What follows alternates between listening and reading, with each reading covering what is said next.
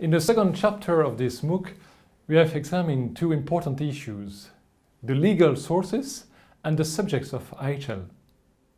Our guest expert for this chapter is in very good position to comment on these issues. Indeed, we have the pleasure to welcome Professor Robert Kolb, professor at the University of Geneva, who is an expert not only in IHL but also in many other fields of international law.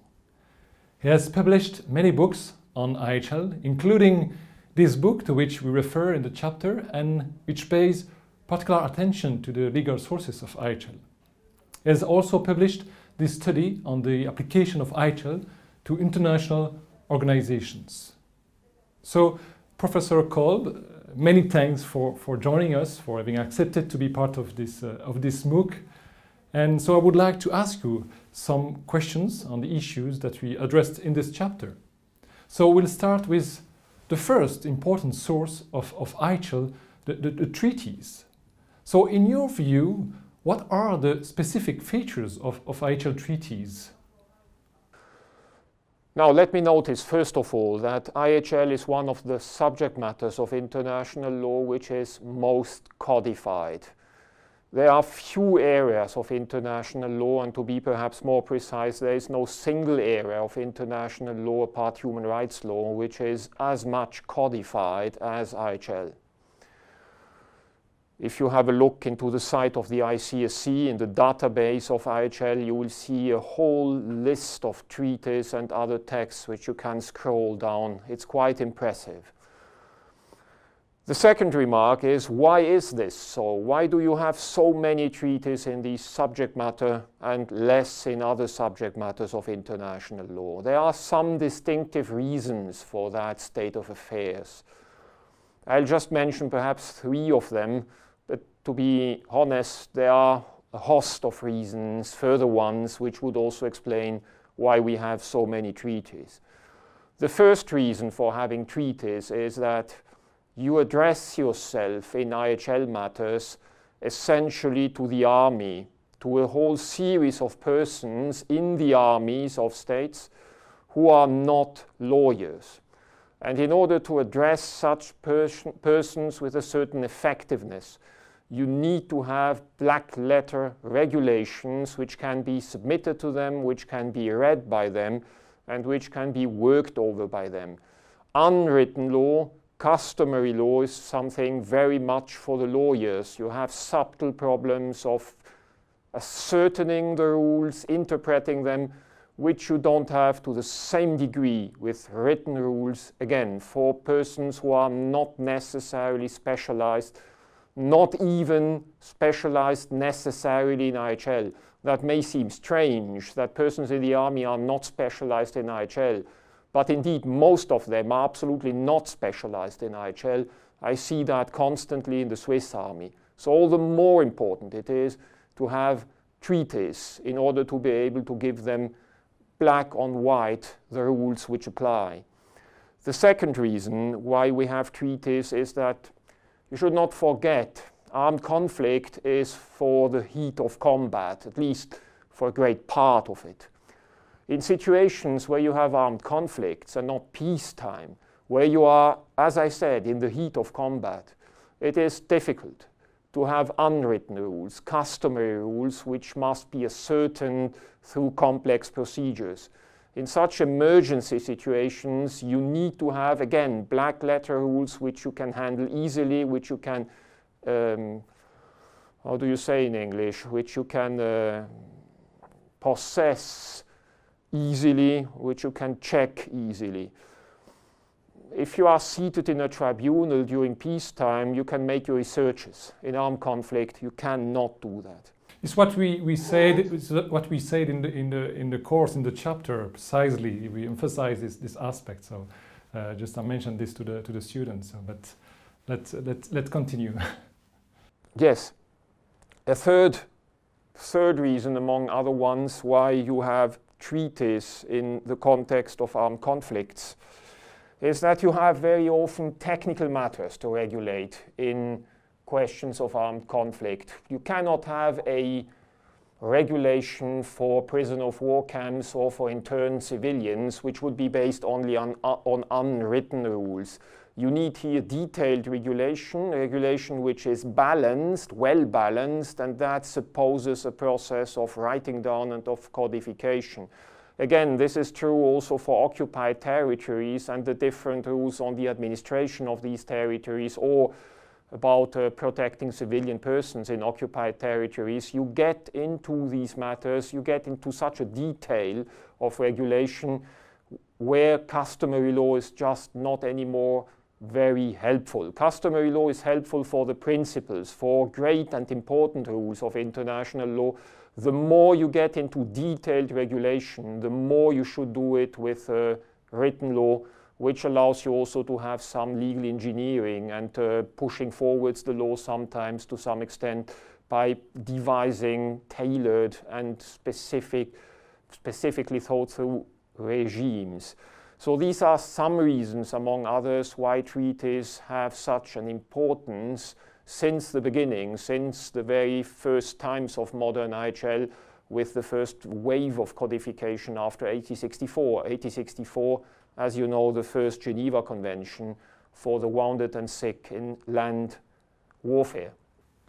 So thanks for these considerations, which justify the role of treaties, the main role, a very important role of treaties in regulating armed conflict. So now let's turn to the second important, still a very important legal source in IHL. It's customary law. And so what are the roles? Because you say that treaties have very important roles in regulating armed conflict. So what are the roles? Are they only subsidiary, supplementary roles of custom in IHL? And so what are the main problems? I think there are important roles for customary law, but what are the problems also for regarding the formation of customary IHL? Let me take then the first part of the question and then later the second part. What are the main roles of customary law? Now, to some extent, I told you why we have so many treaties and why treaties are valued, if not cherished, in IHL. But there are also some roles which the treaties cannot properly perform. And here, customary international law springs in. Again, there are a series of assets customary international law brings to us in this subject matter. I may here perhaps just focus on the two ones which seem to me to be the most important ones. The first distinctive function of customary international law, and it is a quite obvious one, you know it, is that treaties are what international lawyers sometimes call particular international law. In other words, treaties bind the parties but do not bind third states. Hence, once you have treaties which are not universally ratified, such as Additional Protocol number 1 or Additional Protocol number 2 to the Geneva Conventions of 1977, but even, and that is often overlooked, even with treaties which are universally or almost universally ratified, like the Geneva Conventions, number 1 to 4 of 1949. Even in this latter context, you have situations where the Geneva Conventions do not apply for lack of ratification or accession, for the simple reason that when you have new states emerging at a certain moment, these new states are not yet necessarily automatically bound by the Geneva Conventions, unless you assume that there is universal succession in these conventions, but state practice is much less than clear on that. If you don't follow universal succession, the new state is not bound by these Geneva Conventions for a certain time. And new states, as you know, emerge not rarely through secession, violence, warfare. In other words, exactly in a type of situation where IHL should be applied. Therefore, it occurs more than once that even for the Geneva Conventions, you are unable to apply them because one state has not ratified them. If you take the Eritrea-Ethiopian War, 1998-2000, you know that the Arbitration Commission under the Permanent Court of Arbitration could not apply the Geneva Conventions up to August 2000, so for the greatest part of the war, for the simple reason that Eritrea had not yet ratified these conventions. So you have situations where certain conventions cannot be applied in an armed conflict because one of the parties to the conflict, one belligerent, is not bound by these particular treaty, protocol, or any other one. And in such a situation in international law, you always fall back on the common law being the customary international law, which has some differences with respect to treaty law because some rules are only conventional and not also customary. But we can obviously say that the essential rules of IHL, especially also Articles 48 and following of Additional Protocol number 1 concerning the protection of the civilian population in the conduct of hostilities, bombardment-like situations, these rules have been considered to be customary in the jurisprudence. Take as an example again the jurisprudence of the Eritrea-Ethiopian Claims Commission, so the arbitral commission for these two states, whose arbitral awards have been published in the Reports of International Arbitral Awards, Volume 26. That's the first function for customary law. The second one is that even if it may seem strange and odd, we have many conventions, but we still have gaps in the conventions. The law does not stand still, it has to evolve. Certain questions are clearly under-addressed in the treaties, and here it is extremely difficult to have a development of treaty law, because treaties are relatively immobile, if not very immobile. To modify formally a treaty, you must have, in principle, the agreement of all the parties. Otherwise, you end up with a split up, some states ratifying the new amended version and other ones remaining parties only to the old treaty.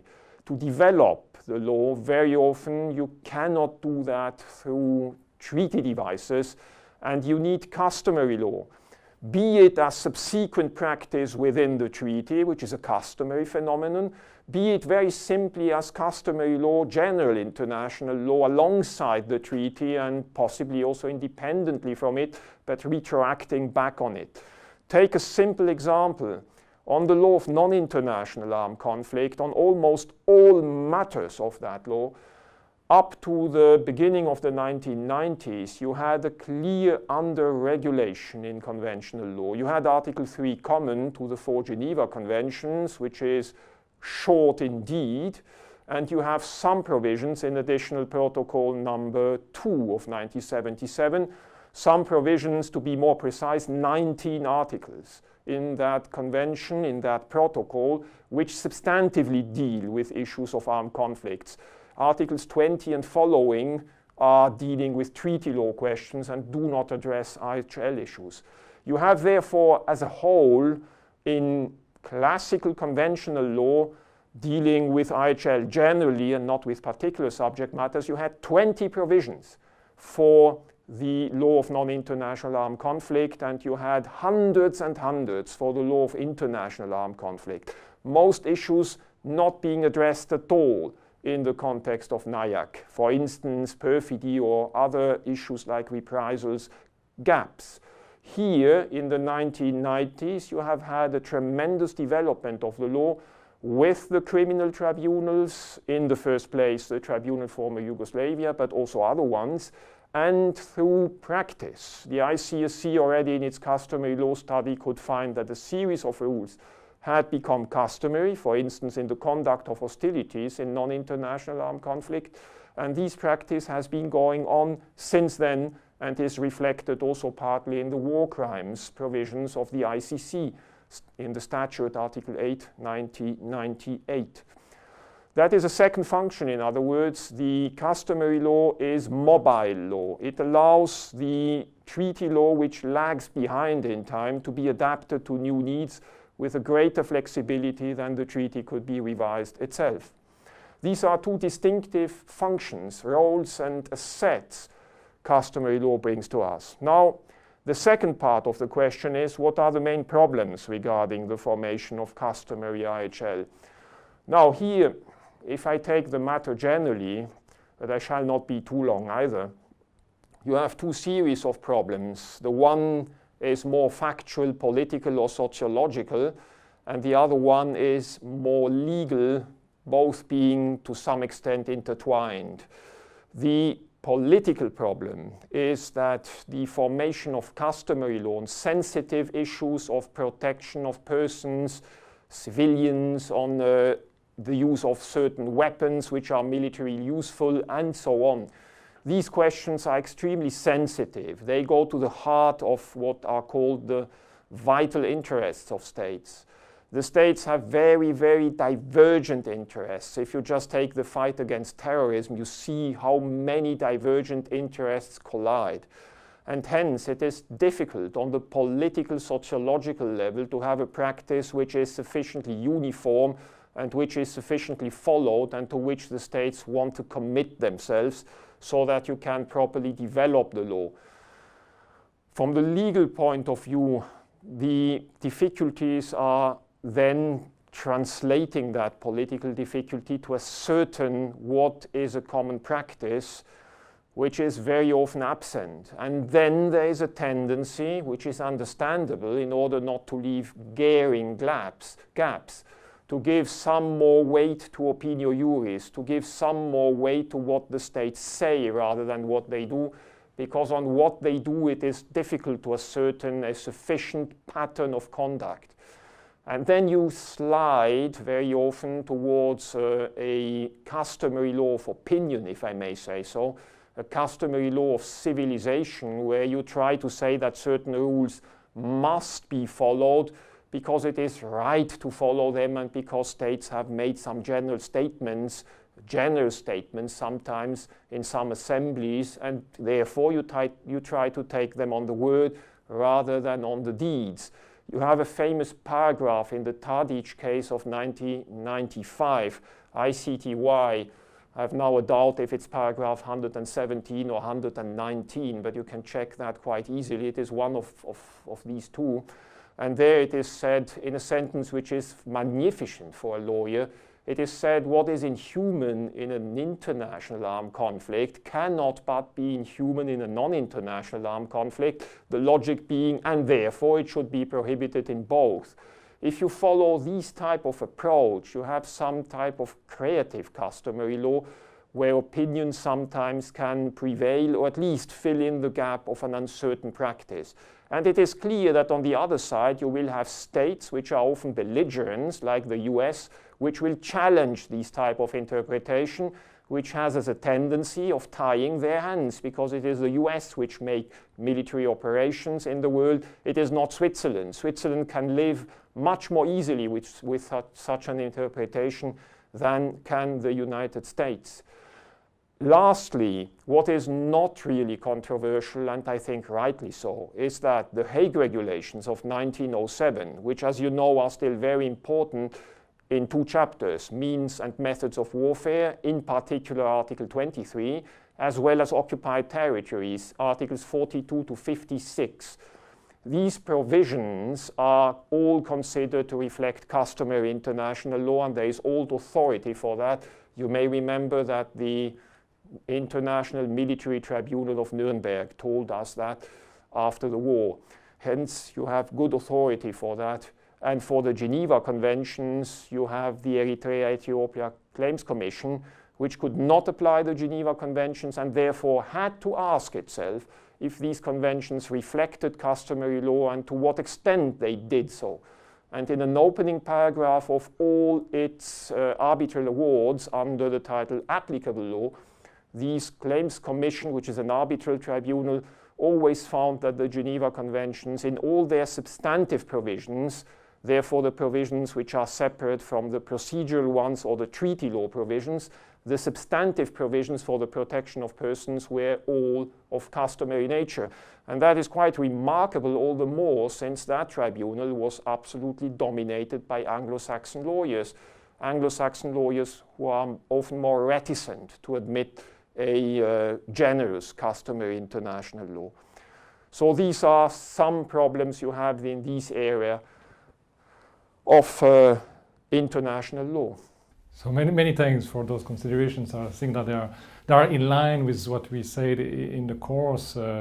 concerning the roles, of course, you mentioned the gap-filling role of custom in IHL, and also about state practice, the problem of identifying the practice for establishing customary IHL. And you say that we focus more on what states say than what they do, and you said maybe we focus more on opinio juris of the states. But just a sub-question, just to ask you, do you think that what states say it means that's their opinio juris, the verbal practice is a kind of opinio juris for establishing a customary law?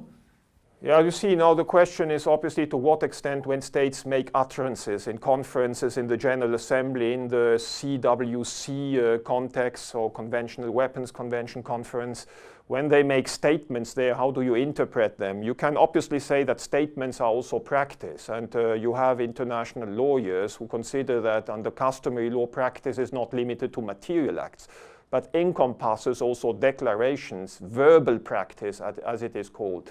If you follow this view, then you don't have here only opinio juris, but you have already practice. It is just verbal, but it is not less important than deeds. You don't have always to shoot to establish something. You can also do it by saying in a certain sense. And you would at the same time, in these statements, have somewhere an expression of the conviction that this is the legally correct position. This is a quite civilized way of lawmaking. I was just suggesting that there is a certain tendency, that's certainly not, it's not a tendency which is pervading, but there is a certain tendency since 20 years at least, and it is not the only area of international law where we have it also in human rights law, to give some more weight to verbal elements, be their practice or be their opinio juris, on actual practice on the battlefield. Since the latter is sometimes just not accessible, you have aspects of secrecy, because these are sensitive questions, as you all know, or the practice is too split, and therefore it's difficult to have a clear practice in the sense of customary law, you see, which means quite uniform practice, quite coherent practice, quite followed practice in time. That's difficult to establish in certain subject matters, especially again since the 11th September 2001, where we have had also quite hysterical reactions. It is therefore an area of the law where you have a certain specificity that you sometimes try to go more by opinion than by deeds. Yes, you mentioned specificity. I think it's really about that in relation to IHL.